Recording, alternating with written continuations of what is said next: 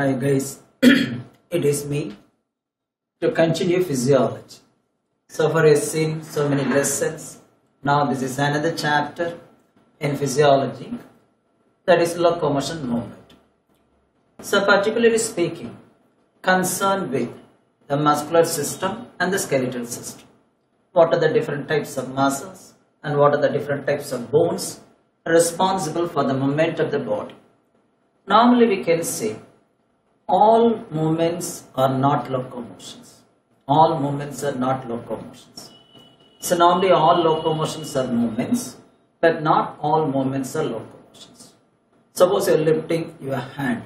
It is not a locomotion. It is only the movement. That's why we can say all locomotions are movements, but not all movements are locomotions.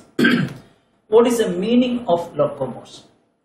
So any voluntary movement which brings about a change in location or what we have a place, then it's called what is known as locomotion. That's given here too.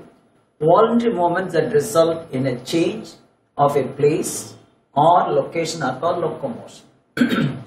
What I mentioned earlier, all locomotions are movements, but all movements are not locomotions. Here is an example. In paramecium, we know cilia help in the movement of foot through site of pharynx. It is not a locomotion, but the cilia is also helping the movement of the body. Then it's called locomotion. Similarly, hydra, a multicellular animal. It can use tentacles for capturing the prey by moving the tentacles. It is not a locomotion. But at the same time, that tentacle being used for the movement of the animal, that is called locomotion. That's why I say all locomotions are movements, but not all movements, but not actually all movements are locomotions. Now we'll have, normally in the animal kingdom, we have three different types of movements. That is with reference to our body I am talking about, not other animals. Either any animal including me or including any human being. So inside the body we have different types of cells. The cells exhibit different types of movement. So three main types of movements, not locomotions. I am saying that only the movements. Amoeboid movement. You see that on the WBCs. Say an example of the macrophages, the wandering phagocytes or the leukocytes generally speaking. They are exhibiting amoeboid movement. Irregular shaped cells, they exhibit amoeboid movement. And another type of movement, now certain tubules in a body are lined with ciliated squamous epithelium. They are responsible for driving the materials towards one direction. So the ciliary movement is exhibited by some cells, what is called the ciliated epithelium, which help in the movement of certain structures through the tubules. So most of the tubular internal organs which are lined by ciliated epithelium, that shows what is called the ciliary movement, the oscillation of the cilia. Now for example, the coordinated movements of the cilia in the case of trachea, which help in removing dust particles as well as driving out any foreign substances, including what we have the phlegm also. And likewise in the fallopian tube, the passage of O through the female reproductive tract, what is called the fallopian tube. It is also lined with the ciliated squamous epithelium, which drives the egg, that is after fertilization, towards the uterus. It is a kind of ciliary movement. So amoeboid movement exhibited by mainly, that is the leukocytes, and the ciliary movement is exhibited by the cells, particularly the squamous epithelium, ciliated squamous epithelium, lining the trachea and also lining the fallopian tube or the female reproductive tract. Now the muscular movement, that is the third type of movement. That movement is helping not only movement of various parts of the body, but also helping in locomotion. So movement of the lips, jaws, tongue, etc. These are all the movements. At the same time, we have, that is locomotion. The locomotion is normally brought about by the coordinated movement of coordinated functions of the skeletal system, the muscular system, and also the nervous system. These are all the three systems responsible for the coordination of the various types of what we have the locomotions. Three systems: the skeleton formed of bones, the muscular system formed of the muscles, and the coordination of these two is brought about by the neural system, the nervous system, including the brain and spinal cord, along with the nerves. Now the muscular system. What are the properties of muscles? There are four major properties. So the muscles have the property of contractility, extensibility. Contractility just actually reducing the length. Extensibility, that is extending its length. Excitability, it can be excited, stimulated, and finally elasticity. So excitability, elasticity, extensibility, and also contractility, these are the four major properties. Because of these properties only, we have the ability of moving from one place to another place, doing some movements with the help of various organs of the body, etc. So, normally if you are taking the muscles have the property of undergoing contraction and relaxation, but never expand. This is one of the properties. The muscles contract, relax, but never expand. And again, the major element found in the muscles is potassium. The major element found in the muscle is potassium. And the next one we have the sodium also, but major element found in the muscle is potassium. While burning the muscles, the one which is left is nothing but what we have, the powder ash. That is nothing but you have, that is potassium, along with some amount of sodium too. Now if you are taking the total weight of the body, nearly 40 to 45% of the body weight of human adult is contributed by the muscles when compared to other parts of the body. This one consists much more, 40 to 45% of the total weight of the body is formed by the muscles. Normally, the muscle tissue is also called contracted tissue because of their ability to contract. Now, embryologically, the muscles are derived from mesoderm. They are mesodermal derivative. But one of the muscles, there is an exception. The ectodermal muscle, what we call the iris muscles. The muscles of the iris and eyes, ectodermal derivative. This is an exception. Ectodermal derivative. All muscles have been derived from the mesoderm, excepting what we have, that is the iris. Muscles in iris. Remember this one. What are the types of muscles? So based on the location, based on what we have the nature of look, what we have the regulation, how far they are regulated. So location may be found attached to the muscles, may be found in the heart, or may be found, you see that one in the smooth walls of the blood vessels, digestive tract, etc. This is called the location.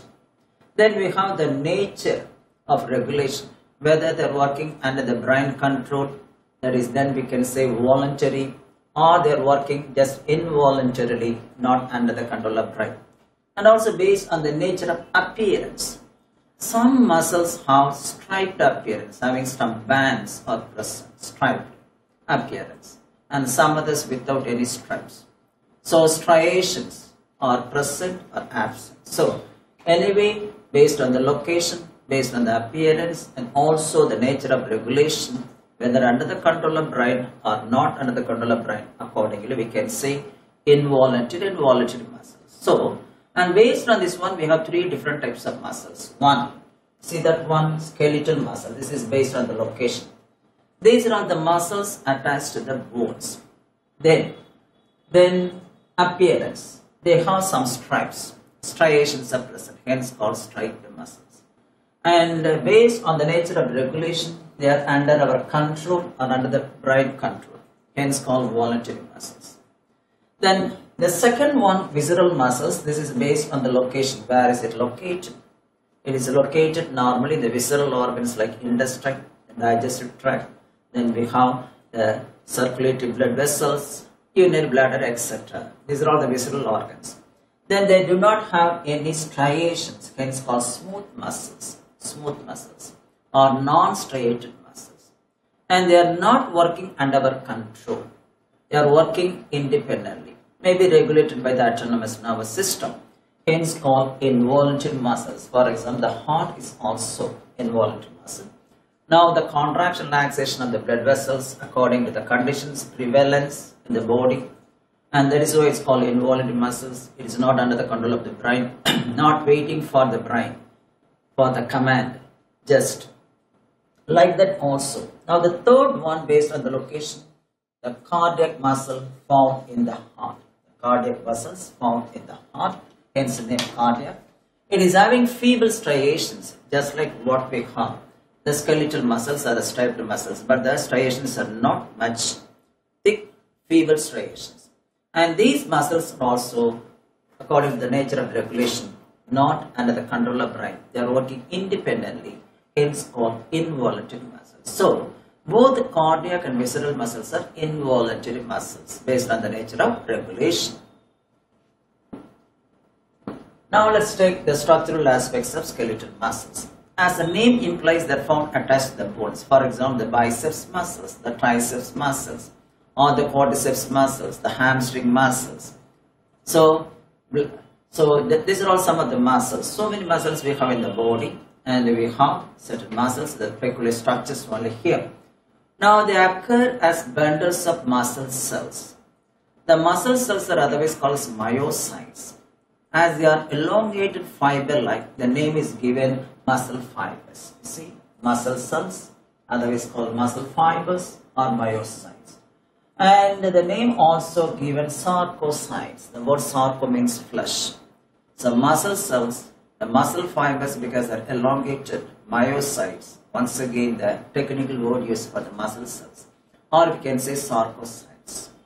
Now, the entire skeletal muscle is now enclosed by a sheath of what is called fibrous connective tissue. The entire muscle, for example, if you are taking the biceps, entire muscle being surrounded by, actually covered with a fibrous connective tissue, that is called epimysium. Now, if you are taking one muscle, each muscle is made up of many muscle cells. The muscle cells are found in bundles. Each bundle of muscle fibers is called fasciculus. So, each muscle, if you are taking the biceps, is being formed of many muscle bundles. Each muscle bundle is made up of many muscle fibers. And each bundle is called fasciculus. I will show the picture later now, fasciculus. Now, all the fascicles, the muscle bundles are held together by means of a common collagenous tissue. And this tissue layer is called fascia. This tissue layer is called fascia. See that one? So this is the epimysium, this is one muscle.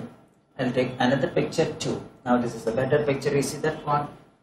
Now the entire muscle is surrounded by, you see that one? Epimysium, this is epimysium. And each one is a muscle bundle, this is a muscle bundle. And each spot is what we have is just normally a muscle fiber. Now the entire muscle is surrounded by a fibrous connective tissue called as epimysium, and which is being made up of, that is actually each muscle is being made up of many muscle bundles. Each muscle bundle is called fascicle, which consists of a number of muscle fibers, fascicle. And each muscle bundle or fasciculus is surrounded by a layer of connective tissue that is called perimysium. You see that one? This is the perimysium. This is one muscle bundle. This is the perimysium. And individual muscle fiber, you see that one? Again, the individual muscle fibers are surrounded by another membranous structure, what is called endomysium. So epimysium, the entire muscle being surrounded by fibrous connective tissue. Then each muscle bundle is surrounded by what is called perimysium. An individual muscle fiber is separated from other muscle fiber or muscle cell by means of what is called endomysium. So all these fibrous connective tissues are actually terminated to form what is called as a tendon. They are all drawn together to form a single structure, what is called the tendon. A tendon is nothing but, you know that one, a dense fibrous connective tissue. I talked about in the histology part. So a dense fibrous connective tissue. This is the question also. A tendon connects a muscle with a bone. A tendon connects a muscle with a bone. It is normally formed by all the three layers combined together to form fibrous tendon. And similarly, you see that what is a ligament? A ligament connects two bones. So a tendon connects a muscle with a bone. A ligament connects a bone with another. So two bones are connected with a ligament. A muscle with the bone is connected by what is called as a tendon. This is what we have. Actually, this is the arrangement. Now we have to go for one second state. All the sheets around the fascicle are collected called perimysium, what I mentioned. The sheets around the individual muscle cells. This is individual muscle fibers, we can see. This is the antifascicular or fasciculus perimysium. And this one, individual muscle fibers endomysium. So I mentioned already the actions of all these fibrous sheets beyond the ends of the muscle together constitute the tendon, which connects the muscle with the bones. Now we have what about the tongue muscle, whether it is a skeletal muscle or visceral muscle or that is a cardiac muscle. Cardiac muscle exclusively only in, that is what we have the heart one. So the muscles of the tongue which are not attached to the bones, but it's not considered as a visceral muscle, but such muscle, namely the tongue muscle, is called intrinsic muscle. Neither skeletal nor visceral name is given to this one. Simply they are called as intrinsic muscles. Intrinsic muscles, the tongue muscles. Now this is another picture showing what we call the entire muscle. This is the entire muscle. We have epimysium, the outermost covering. Then this one is what we have muscle bundle surrounded by perimysium or fascicle. Actually the muscle bundle is called fascicle. Even also muscle bundle surrounded by perimysium. And each muscle fiber is surrounded by what we have the endomysium. So we have just actually the muscle fiber. It's nothing but a modified cell. As it is elongated, it is named the given what we have, that is muscle fiber. Now this is another picture, somewhat a skeletal diagram in a different angle. You have to go through that one. Now let's take. Each individual muscle cell is elongated as per the skeletal muscle. What's the nature of the muscle? And cylindrical in shape. Suppose this is what we have, the skeletal muscle fiber, a muscle cell, which is normally cylindrical in shape. Cylindrical in shape. Now it is normally in the form of syncytium, that means having a multinucleate condition. It is multinucleate. That's why it's called a syncytium. The name is called syncytium. As in the case of, for example, sinusoidal mycelium in fungus.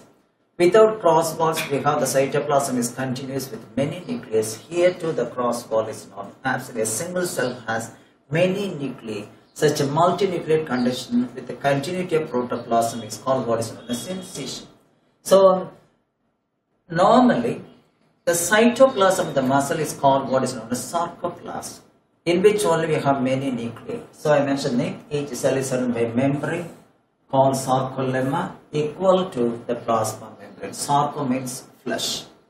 So plasma lemma we are using the common word here, it is given sarcolemma. And similarly the cytoplasm of a muscle fiber is called sarcoplasm.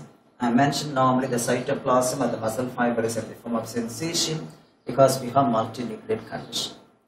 Then so this is what we got the picture showing. So each muscle, so we have the striations, you see that one stripes are present. The outermost membrane is called sarcolemma and having the multinucleate condition. Then the cytoplasm is called sarcoplasm. Even the mitochondria is also called sarcosome. And the endoplasmic reticulum is called sarcoplasmic reticulum. It plays a major role in muscle contraction. How I tell you later now. So sarcoplasmic reticulum is nothing but endoplasmic reticulum. It is a main storehouse of calcium ions. The main storehouse of calcium ions. That is nothing but the sarcoplasmic reticulum. And it takes part in contraction process. Because only when calcium is released from the sarcoplasmic reticulum, the initiation of muscle contraction happens.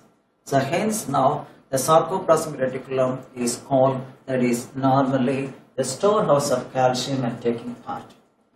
Now if you are taking the sarcoplasm, in the sarcoplasm we have thread-like structures are present, 4 to 20, that is thread are found. They are running parallel to what is called the entire length of the muscle fiber. These filamentous structures found in the sarcoplasm number 4 to 20 are called myofibrils or myofilaments. Myofibrils or myofilaments.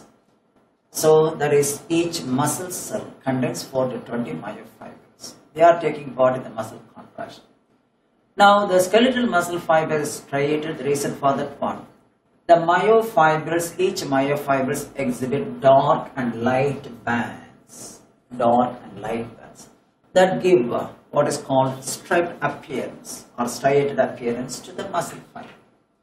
I mentioned already the sarcoplasmic reticulum, which is found in the cytoplasm, is a storehouse of calcium ions playing a major role in muscle contraction. Now, the cytoplasm of skeletal muscle fiber, some of the skeletal, not all the muscle fibers, contain a kind of hemoglobin. A kind of what is called hemoglobin. It's not actually hemoglobin, it is different in structure from hemoglobin, doesn't contain any atom. So, it is called muscle protein with 153 amino acids called myoglobin, having more oxygen carrying capacity than normal hemoglobin, the one which is found in the RBC. So myoglobin is normally found in the red muscle fibers or aerobic muscle fibers. You will see the comparison.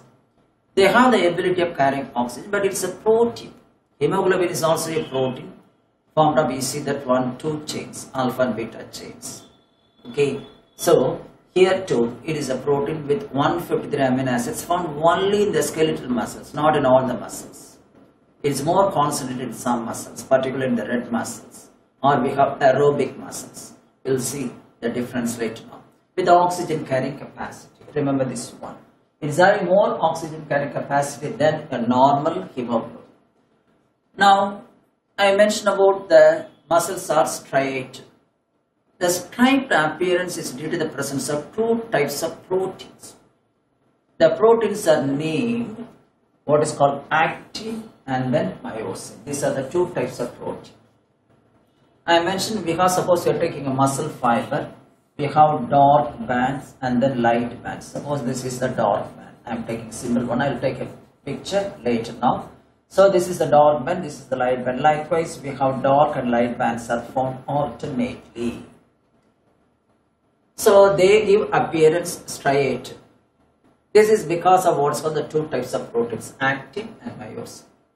Actin is made up of not only actin alone, it is made up of two more types of proteins, tropomyosin and troponin actin together form actin.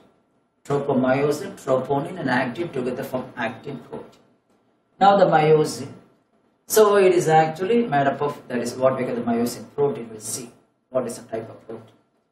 Now, we have in the just muscle fiber, we have a light and dark bands. The light band is otherwise called I band. I refers to isotropic bands, isotropic, because it is having the same physical property throughout its length. I band, isotropic, meaning having similar physical property. More or less we can say homogeneous. The dark band is otherwise called A band, otherwise called anisotropic bands. They contain myosin.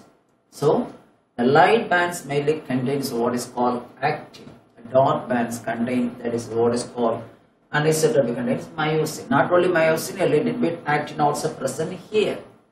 So, I band, isotropic, anisotropic, what we have different physical properties in the same region.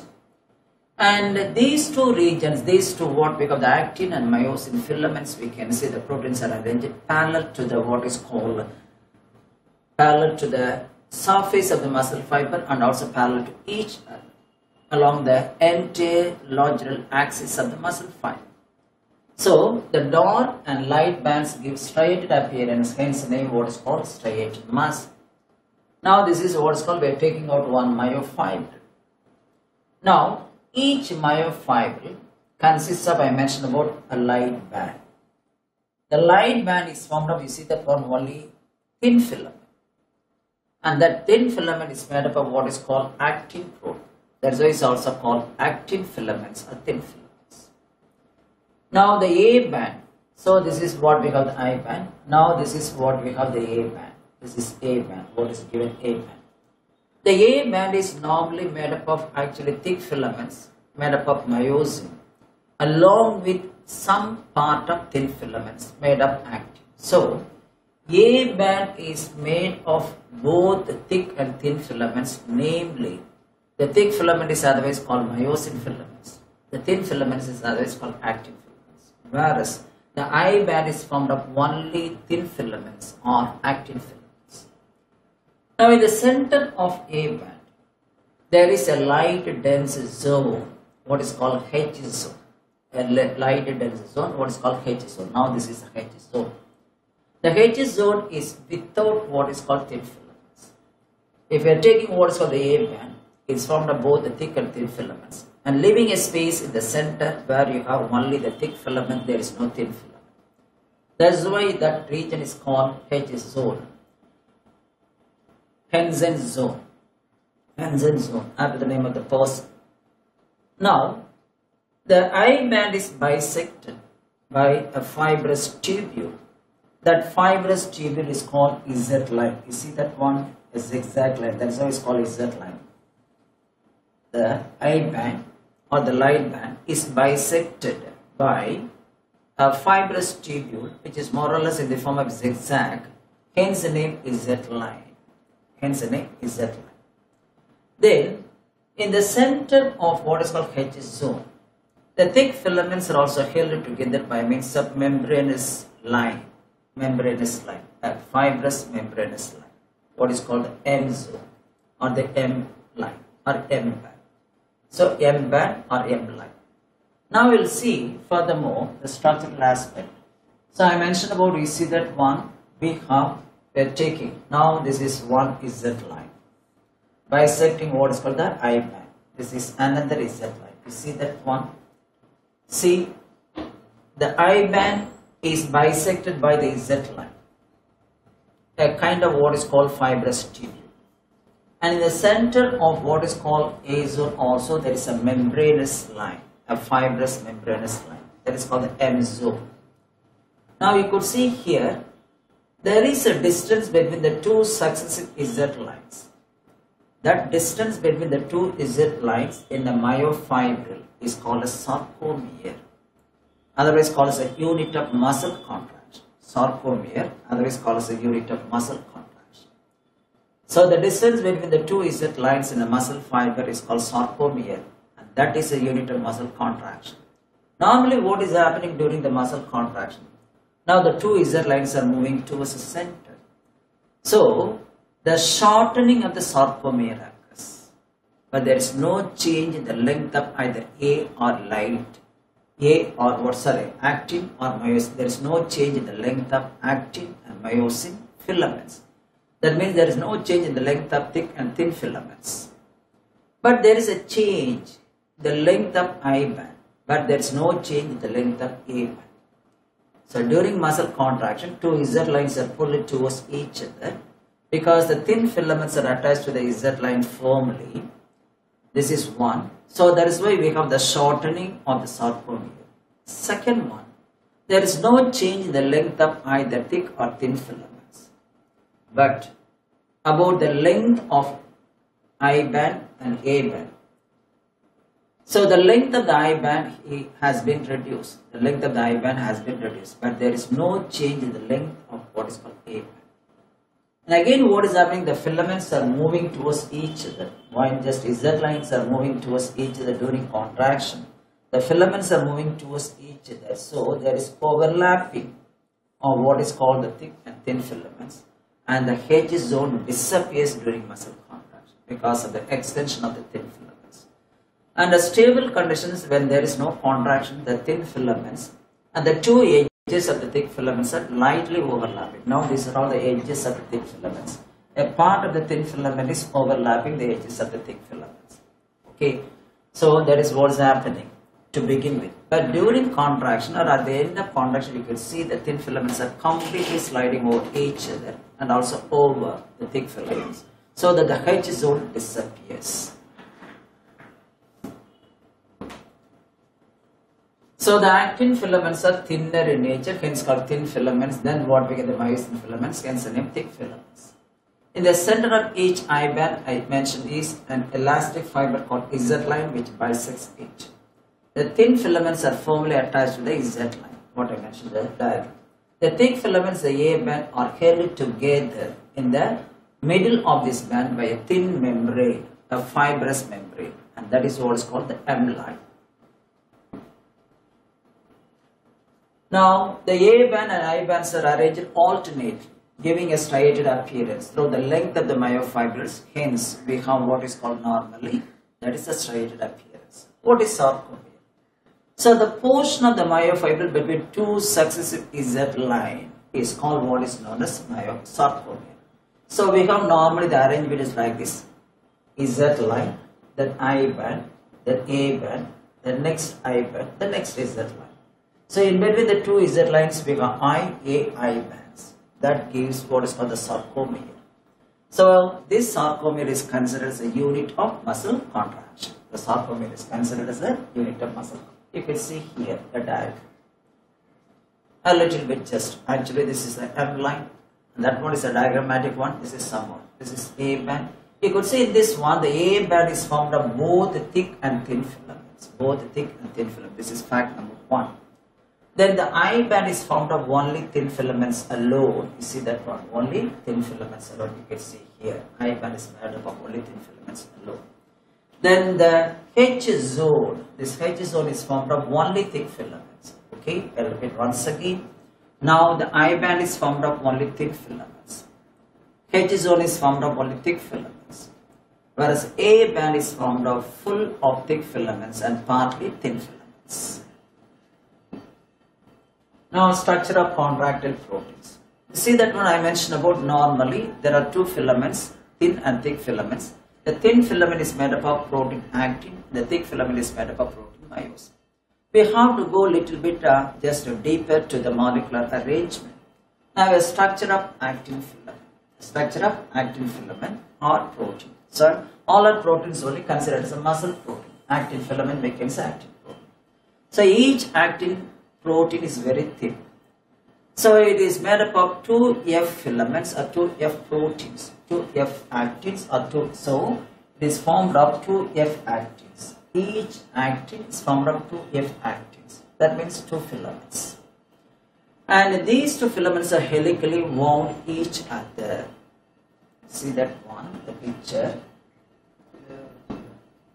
Now this is the arrangement. You could see this one. Now this yellow colored one indicating what is called this one F actin. That is what is called filamentous, 2 F actin. Each F actin is a polymer. This is what is called F actin. Each F actin is a polymer made up of, that is what is called globular protein units, what is called G actin monomer. Now this is G actin monomer. G actin monomer. Now this actin is made up of not only this is what is called actin F, 2 actin F, but also parallel to this one, along with this 2 what is called F actin, we have 2 more filaments. These 2 more filaments are called tropomyosin. The green colored one is a tropomyosin. This is also actually found each other and parallel to what is called the F actin.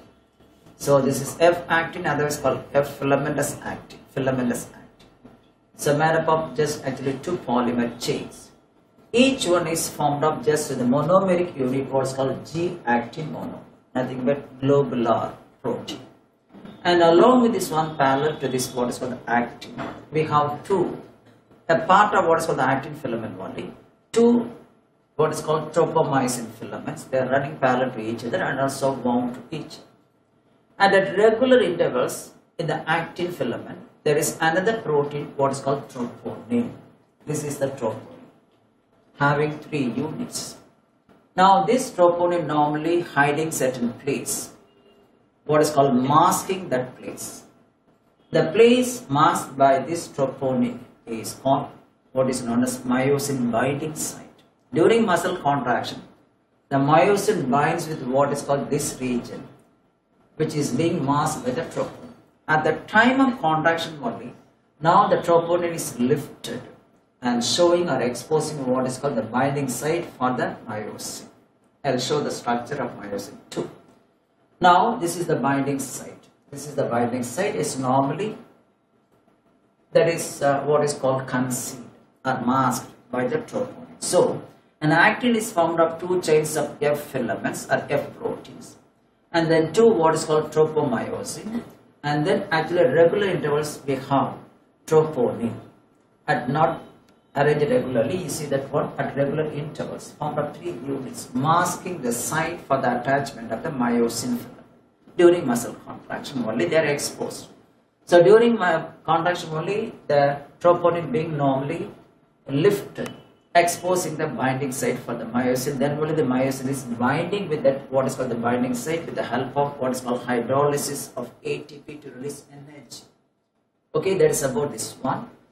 And now we'll go for some other structures. Okay, I'll go with that.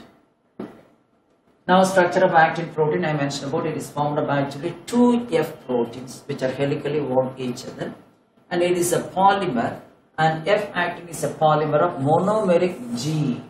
There is nothing but globular actin, monomeric G actins. That is monomeric G actin is the monomeric unit. The 2 filaments of another protein, namely tropomyosin, what I mentioned, also run close to the F actin, the 2 F actins throughout its entire length. Then a complex protein by name troponin made up of units, 3 units, is distributed at regular intervals on the tropomyosin. Now in the resting stage, the subunit of troponin, subunit formed of 3 units I mentioned, masks active binding sites for myosin on the actin filaments. It masks what is called the binding site. Only when the region is exposed, only when the troponin is moving away from the site, then only the binding of myosin, another protein, the thick filamentous protein, thick filament formed of myosin protein, can bind, making the contraction of the muscles. We'll see under the mechanism. Now this is the one. We have the myosin. We'll see the structure in detail later on. So that's about what we have the structural aspect of actin. 3 components we have to remember. Now structure of myosin protein is otherwise called as a thick filament. Each myosin is also a polymer of protein. And the unit of this one is called meromyosin. And there it is called G monomeric unit, G monomeric G, globular. This one is called meromyosin, the unit, meromyosin. And each meromyosin has 2 important parts if we are taking the meromyosin. Now, a globular head and a short arm, called what we call, see that one. So now you see that one, this is the globular head. This is the globular head and a short arm. This is a short arm. And actually this is called as a neck together from the short arm.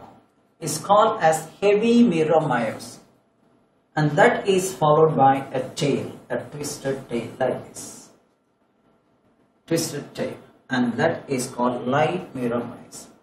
So the head plus the neck together from the short arm is formed of heavy meromyosin, and then we have that is actually the tail, spiral lineage tail formed of light meromyosin, LMM. Now the short arm and the head together form the cross arm. The short arm together, head form, otherwise called as cross arm. Now in the what is called the head, now myosin is a source of enzyme what is called ATPase, adenosine triphosphatase. This is called myosin, ATPase. Now adenosine triphosphatase, that is the enzyme responsible for the breakdown of ATP to release energy for the muscles to undergo contraction. So the one question came in the question paper, myosin ATPase is found in the head of myosin. Simply it is called as simply what we have, though I am using the word myosin, the question is like that. ATPase enzyme is located in the head of what is called, that is myosin, the meromyosin. Now this meromyosin also has another area. So the enzyme is present, ATPase, in the what is called the myosin head. So it's contained the enzyme, ATPase enzyme is present. Simply we can say myosin, meromyosin or myosin. Or we can say there is meromyosin because the unit is called meromyosin, the head part. The head part also causes a binding site for the actin filament. Now this is the part binds with the actin filament where you see that one, the troponin is present. The troponin is being removed only at the time of contraction, to which normally the actin binds with this meromyosin head. Another site what we call for the attachment of ATP. So it has 2 sites, one for actin binding site, another one ATP binding site. Once ATP is bound with this one, then only it is being normally broken with what is called thin filament. I'll tell you what is called the mechanism. So anyway, what is happening normally? So it's having what is called a head and then short arm together called as a cross arm, and then the head has an actin binding site. This site is the one which is binding with the actin filament during the time of contraction, and also it has a site for binding up ATP. Once ATP is binding with that one, now the head and short arm together from the cross arm, it is being separated from what is called actually the thin filament. So when hydrolysis of ATP occurs to release energy, now this cross arm attaches to the actin filament. Once the contraction has been completed, once again what is happening, once the energy has been exhausted, now the ATP binds with the ATP binding site. So now the cross arm is being detached from, I'll explain the mechanism, is being detached from what is called, that is actin filament. So this is about the structure of the meromyosin, the myosin monomer. Now cross arm, what is cross arm? Now the HMM, the heavy meromyosin component, head and short arm, they project outwards at regular distance, an angle from each other from the surface of the polymerase myosin filament called a cross arm. The globular head has an active ATPase enzyme binding site and has binding site for ATP. So enzyme is there in the head and also binding site for ATP. So ATPase enzyme is for the hydrolysis of ATP to release energy for muscle contraction. So in the head region we have three. One, the enzyme ATPase. Two, ATP binding site. The third one, what we have, the active site for what is called the actin for attachment. Now mechanism of muscle contraction. Before that one, you see that one I mentioned about the cross arm, this one structure you can see in the picture. Now this is what we call the cross arm, otherwise called as a cross bridges. They are nothing but what we call the meromyosin head. They are projecting out in the form of what is called cross bridges or cross arm. So now these cross bridges only attaches to the thin filament and making thin filaments pull towards what we call the center, and that is resulting in contraction of the muscle because of the shortening of the Z line. Okay, now what is the mechanism? So the mechanism muscle contraction was proposed by two people. Now mechanism muscle contraction, and it is being explained by means of what is called sliding filament theory as proposed by Hugh Huxley and Hansen in 1965. Huxley and Hansen in 1965. Now, according to this concept, what is happening? Now, this theory states that the contraction of the muscle fiber takes place by the sliding of thin filaments over the thick filaments. The sliding of thin filaments over the thick filament, again, scholars what is called the sliding filament theory over the thick filaments. So, when the thin filaments are sliding over the thick filaments, what is happening? A shortening of the sarcomere occurs, leading to, that is a contraction, because the successive sarcomeres are also shortening, leading to the total shortening of the muscle fiber, leading to the contraction of the muscle. As the thin filaments are sliding over the thick filaments, the process is called sliding filament concept or sliding filament theory. Now, how is it happening?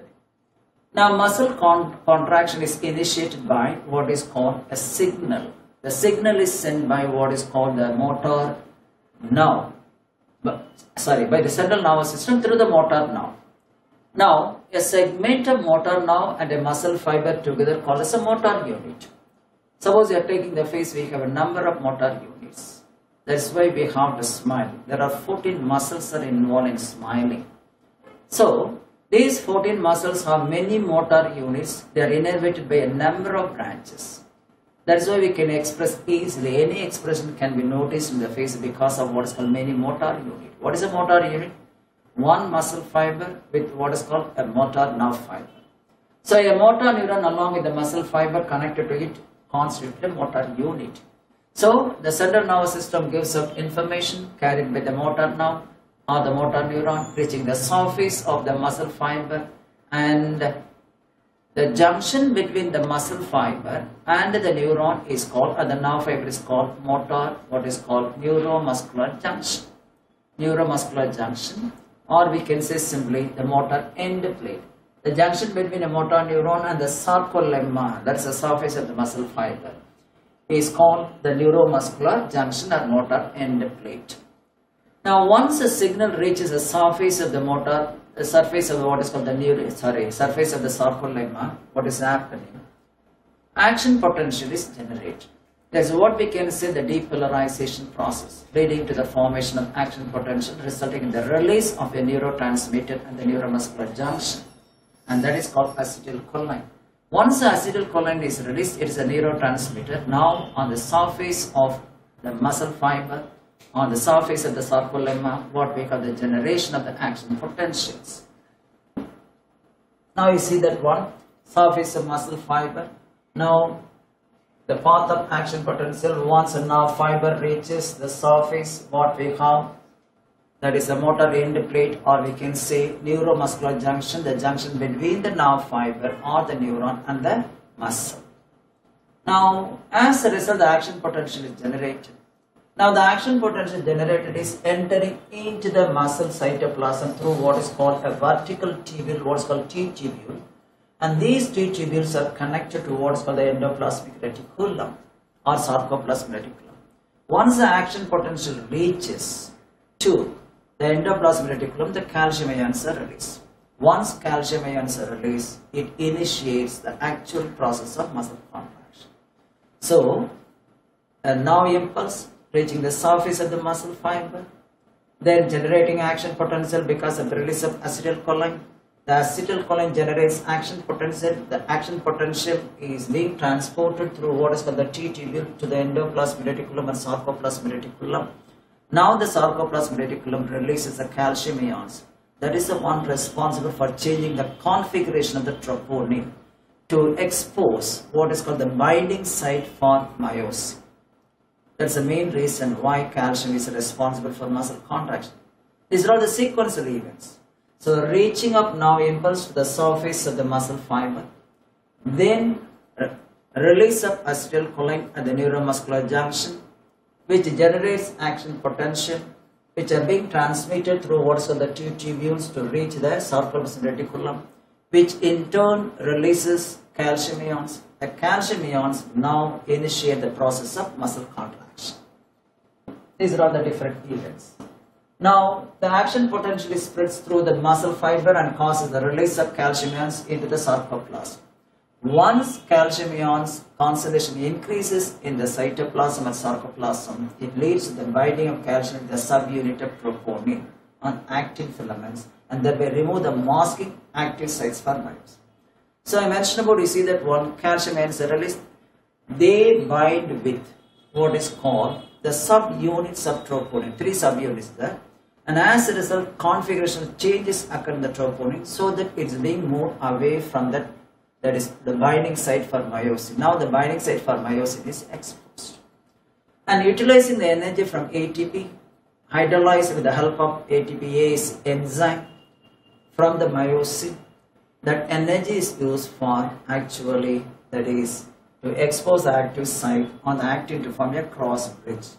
Now the cross arm binds with what we call the exposed binding site in the actin, and as a result a cross bridge is developed, and that is called actomyosin complex. This is because of what is called hydrolysis of ATP.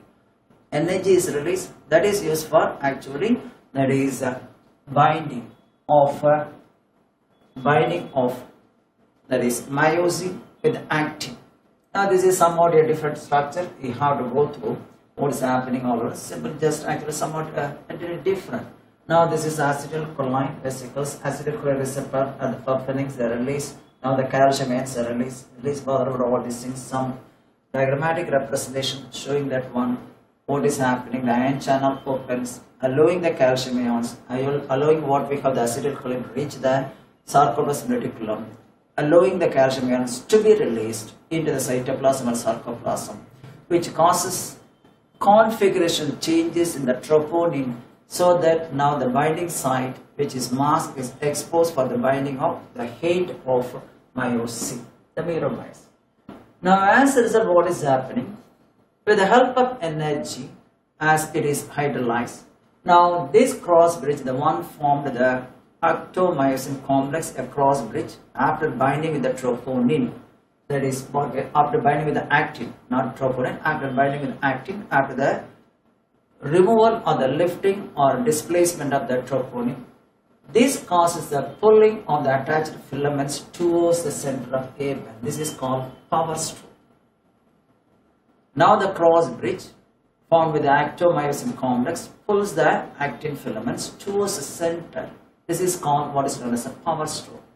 Now once it is pulling the thin filaments towards the center, the Z lines are also pulled towards the center because the thin filaments are attached to the Z line.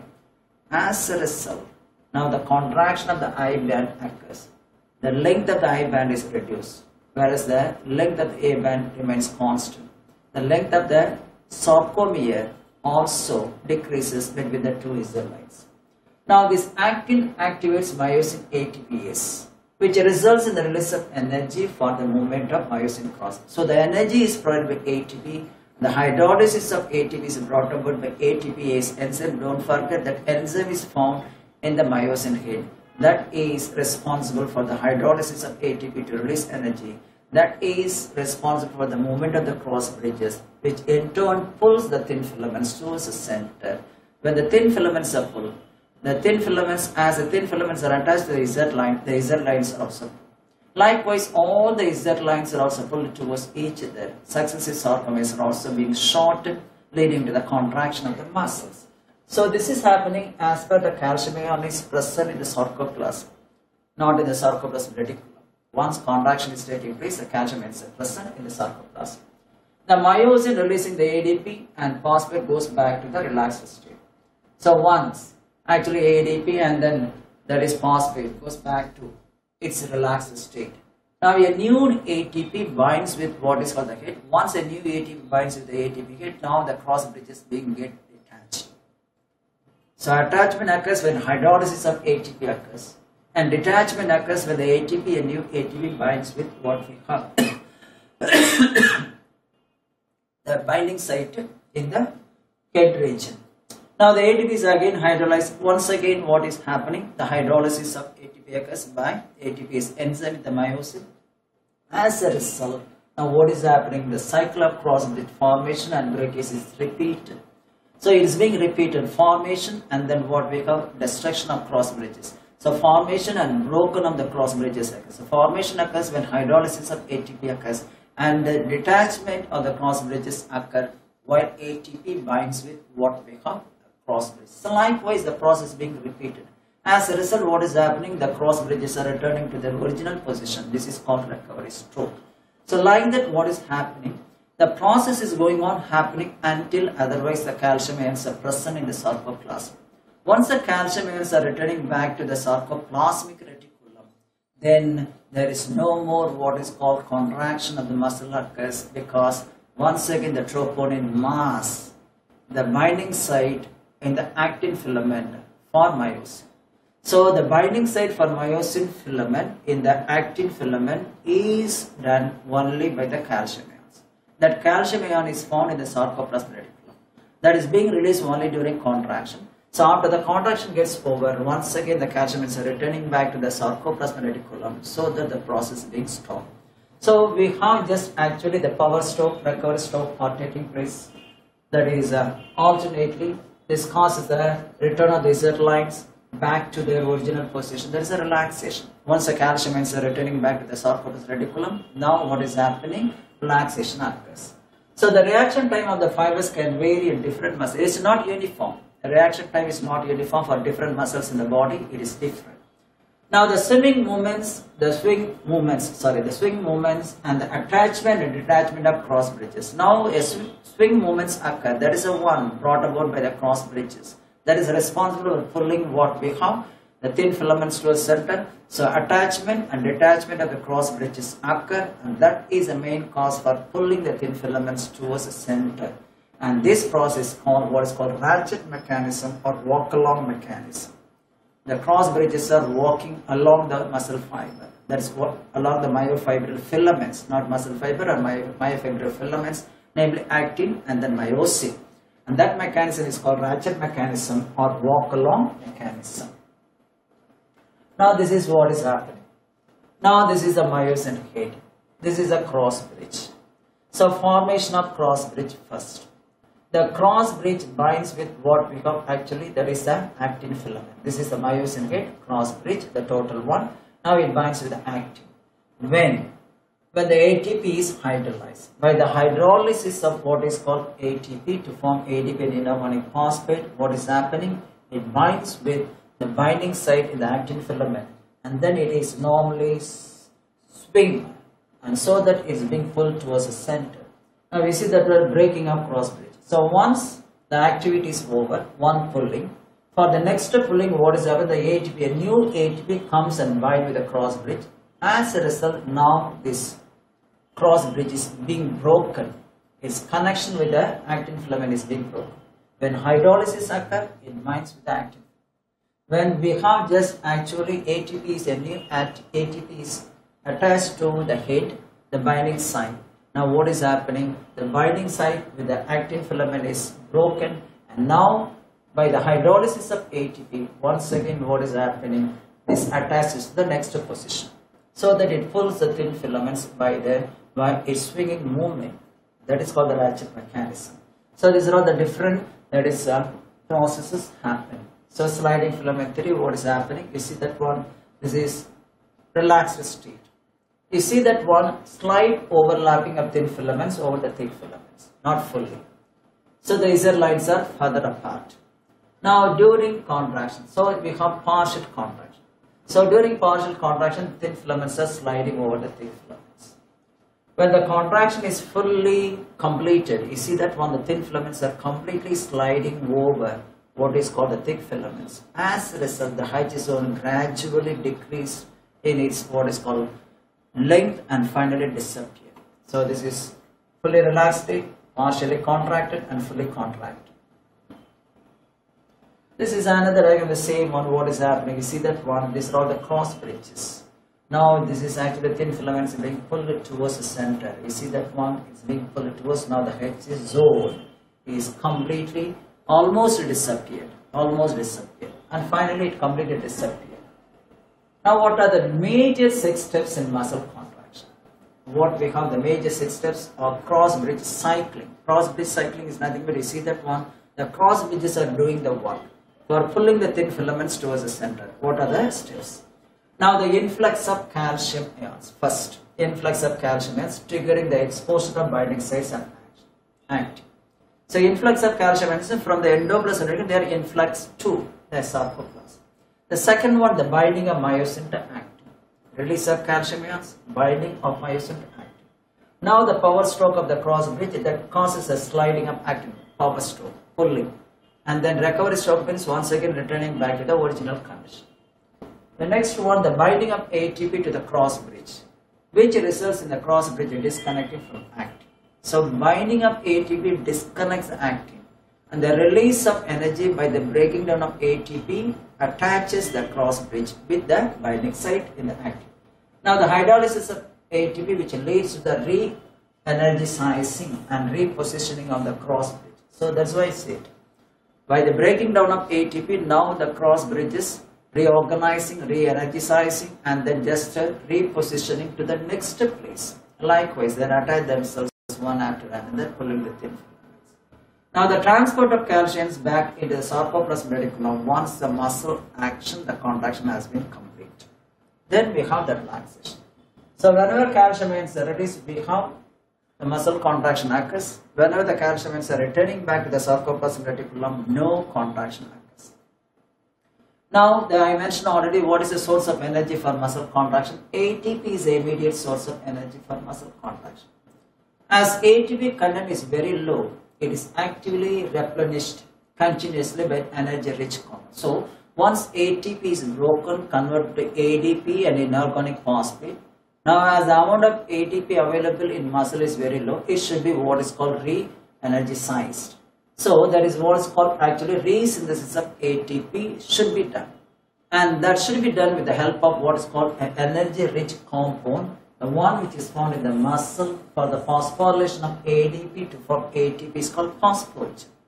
The energy-rich compound present in the muscle for the phosphorylation of ADP to form ATP is called, that is what is known as phosphogen. The nature of the phosphogen is different in the case of vertebrate muscle and invertebrate muscle. In the case, so the nature of the phosphogen is normally different in vertebrate muscles and invertebrate muscles. In vertebrate muscle, it is called creatine phosphate, or simply called as CP. The same one, the phosphogen helpful in the phosphorylation of ADP to form ATP is arginine phosphate in invertebrates. So creatine phosphate in the case of vertebrates and arginine phosphate in the case of invertebrates. So it is called muscle phosphogen. What is a phosphogen? I mentioned already. A phosphogen is nothing but energy-rich compound responsible for the phosphorylation of ADP to form ATP, which help in what is called muscle contraction. And that is the anhydrous form of creatine phosphate is nothing but what is called creatinine. You know that one of the important excretive product, that level should be maintained. So it is normally, you know that one, creatinine is completely eliminated from the body through excretion. Creatinine, that is what's called anhydrous form of creatine phosphate. Okay, so we have three different types of substances. You know that one. Some substances are actively transported, some are passively. So threshold, A threshold substances, like that, you know that one. We'll talk about later once again. So creatine phosphate provides energy. Now we see that one, ATP hydrolyzes to form ADP, inorganic phosphate, with the help of enzyme ATP ASC. That is happening. Now the creatine phosphate phosphorylates ADP to form ATP. Now the creatine, a phosphogen. That is, creatine phosphate is a phosphate. Now once CP gets exhausted, energy released during the oxidation of glucose is transferred to ADP and creatine. So how is it normally phosphorylated to the creatine? So during oxidation of glucose, what is happening? Energy is released. That energy is being utilized not only for the phosphorylation of ADP but also the phosphorylation of creatine. Hence, once again, it becomes phosphorylated to form creatine phosphate. Now, ATP and CP are formed, that is, adenosine triphosphate and then creatine phosphate are formed, and which in turn supply energy for muscle contraction. This is happening. Once ATP law being exhausted, now the ADP is phosphorylated by CP already available in the muscle, and once again the creatine, the product formed after what is called phosphorylated ADP, is being phosphorylated along with ADP by the energy available due to the oxidation of glucose in the muscles, and the same one being utilized once again for the muscle contraction. So repeated activation of the muscles can lead to what is called accumulation of lactic acid when the muscles are doing work repeatedly. So that results in the accumulation of lactic acid, and due to anaerobic breakdown of glycogen in them, causing muscle fatigue. So muscle fatigue is mainly caused because of the accumulation of what's called lactic acid due to repeated, just what is called sternous muscular contraction.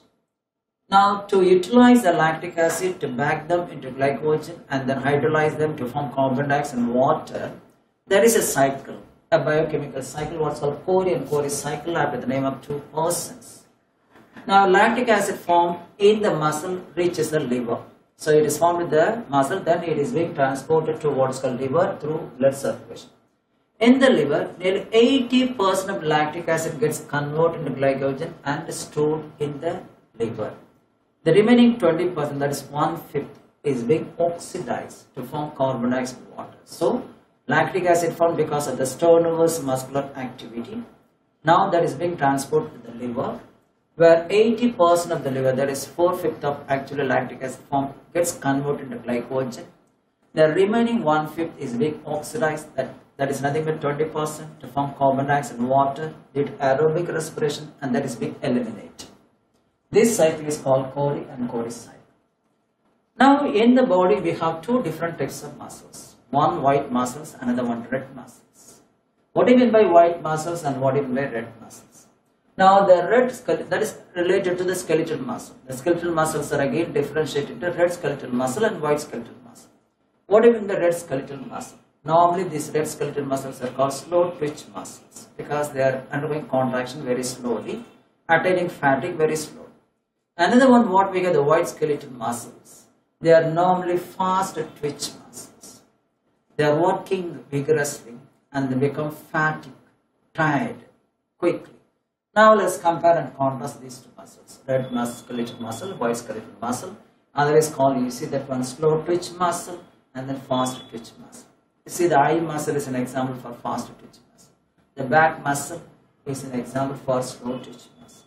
Now here, now what do you mean by that one? The red skeletal muscle is normally rich in myoglobin with more amount of mitochondria, abundant mitochondria. The white muscles are normally, white skeletal muscles, absence of myoglobin, no myoglobin, that is why they are white in color. Because of the myoglobin only the muscles are red in color.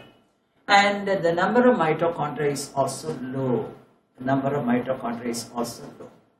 And second one, I mentioned already, undergoes slow sustained muscle contraction over a long period of time without getting fatigued, without getting tired. But in the case of that one, they are meant for fast and strenuous physical activity over a short duration. The duration is here very long, short duration, because they are undergoing strenuous activity, they are getting actually fatigued, they become tired. Now, the red skeletal muscles rich in myoglobin are called as aerobic muscles. I mentioned about the extensor muscle of the back. Is varying what is called the pain for a long time. It is working slowly with a sustainable action because of what is called the myoglobin, the extensor muscle of the back. And there you see that one, it is called anaerobic muscles, and particularly for the eyeball muscles.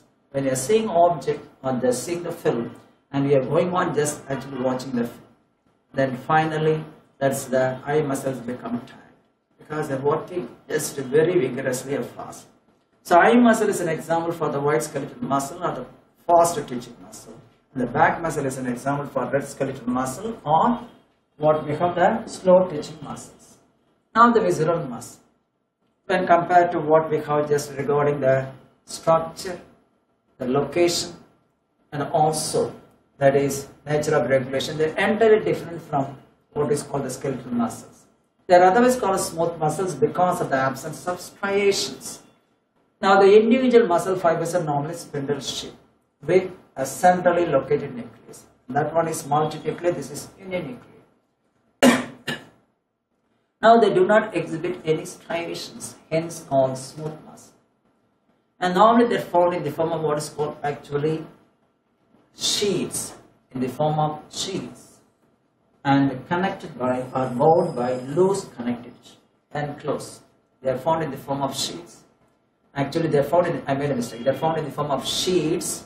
They are enclosed by sheet of loose connective tissue.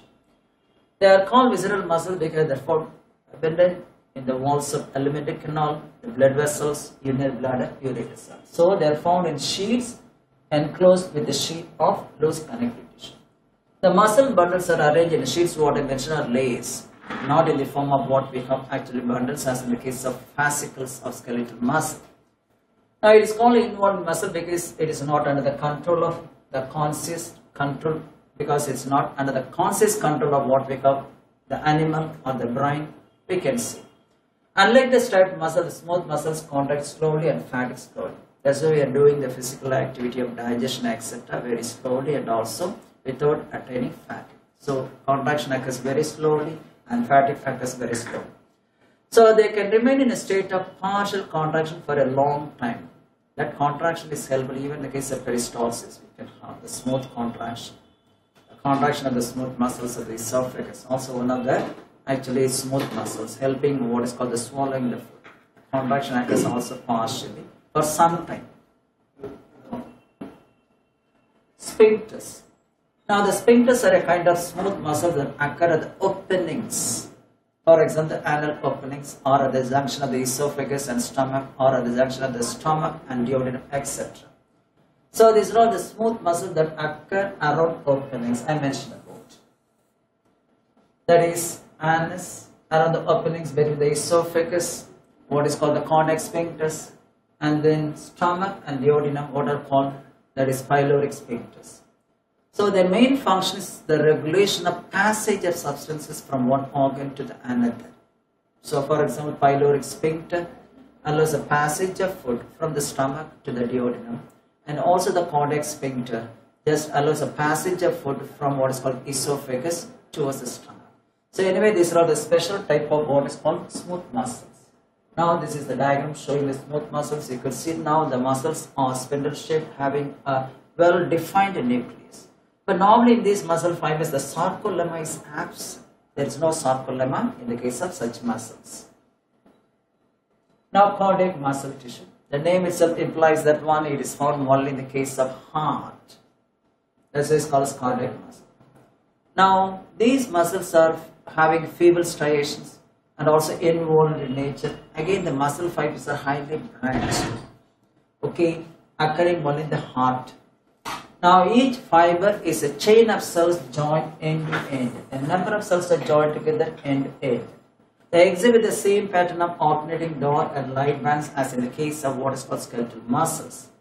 So in addition, in the case of these muscles, we have a distinctor, that is transverse bands. They are not regular, transverse bands are present. These irregular intercalated discs are present only in the case of heart muscle. So we have irregular transverse bands, they are called intercalated discs, found only in the case of cardiac muscles. Again, the muscles are branched. So the muscle cells are normally cylindrical, then shorter, and the ends are truncated. The meaning for truncations, bifurcate, branch. Now, in the case of smooth muscle, the sarcolemma is absent. Here the sarcolemma is present but not distinct. Then a large nucleus in the center of the muscle fiber, it is not in the form of syncytium. The striations are feeble, what I told you. Now, the muscle fibers and lateral branches, which join similar branches of neighboring cells. That's why normally once the impulses generated by the pacemaker of the heart is spreading very quickly to all parts of the muscle. This is because of the branching nature of the muscle. The narrow spaces between the adjacent cells are filled with the loose connective tissue. We have the branches, and between the branches and the muscle cell we have spaces, narrow spaces. They are filled with loose connective tissue. Now cell junctions fuse the plasma membranes of the cardiac muscles. You see that one, cell junctions are tight junctions. You know that one, desmosomes like that one. The cell junctions are nothing but structures adjoining the two, what is called the muscle fibers, through which only the exchange of material is possible. So cell junctions fuse the plasma membrane of the cardiac muscles to join with one another. Now, there is no cell division in the case of cardiac muscle fibers. Once formed, they cannot go for what is called mitosis. They are incapable of undergoing mitosis and do not possess the property of what is called regeneration. Once damaged, they cannot be regenerated. So no mitosis, no regeneration. An absence of some cells, what is called the pericytes and satellite cells, which stimulate mitosis, are being absent. Pericytes and satellite cells, they are responsible for stimulating the cells for mitosis. So the cardiac muscles never attaining fatigue, then there is no mitosis and there is no regeneration of the muscle once they are being lost.